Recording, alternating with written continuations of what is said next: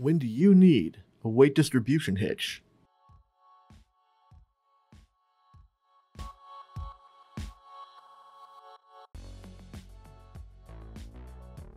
Knowing when to use a weight distribution system is much easier if we first learn how one works. While there are many systems on the market,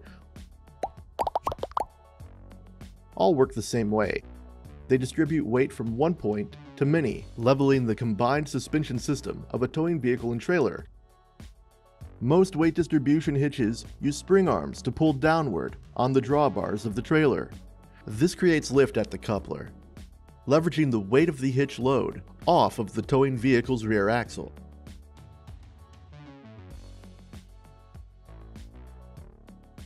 Now that we know how a weight distribution hitch fundamentally works, you're probably wondering which hitch is which, or which hitch will work best for your specific towing configuration. Assuming your towing setup needs weight distribution, you'll want to pick one out that supports the gross weight of the trailer and is rated for the tongue weight of your trailer. A weight distribution hitch might be rated for a trailer whose gross weight is equal to 5,000 to 8,000 pounds. Maybe it's rated for 8 to 10 or even 10 to 15,000 pounds. It's important that we use the right size hitch for our trailer.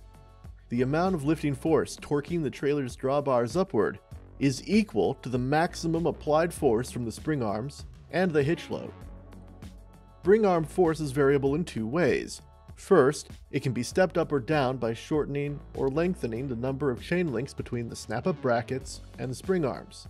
And second, it's mechanically impacted by the distance between the coupler and the forwardmost axle on the trailer's suspension.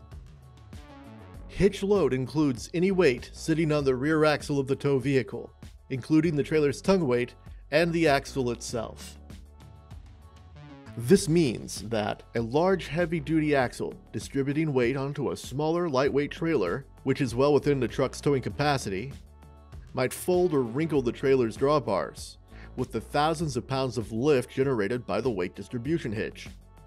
Once the hitch load and the spring arm forces combined under these conditions, the risk of damage to the trailer is much greater, especially when traversing off-road or cross-country conditions. The risk is increased even further when driving with it engaged over rough roads, through profound ditches, over dips or swells, or while launching a boat. There is a misconception that a weight distribution hitch provides sway control.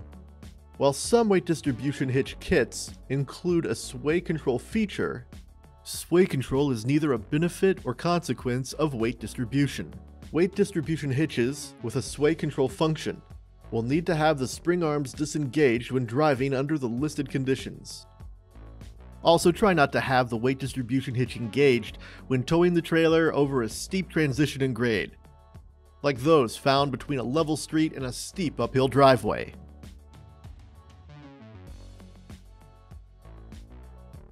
Before you couple your trailer to your towing vehicle, take a few baseline measurements.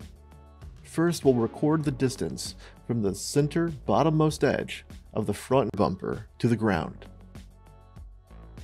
and the center bottommost edge of the rear bumper to the ground. With those measurements in hand, we can now couple our trailer using a conventional tow hitch to the towing vehicle and retake those measurements. If the front end hasn't moved at all, then you won't need a weight distribution hitch. The same holds up if the rear suspension has only moved about a ½ inch from its original position. If we do need to install a hitch, those measurements will be useful later. Once a weight distribution hitch is installed and the trailer is coupled to its ball mount, we can retake the measurements from the bumper to the ground to determine if we are within a 1/2 inch margin of error for the ride height. If the difference between the two measurements exceeds 1/2 inch, the weight distribution hitch will need to be adjusted by shortening or lengthening the lift chain, adjusting the head unit's angle, or its position on the tow shank, until the ride height falls within the 1/2 inch margin of error.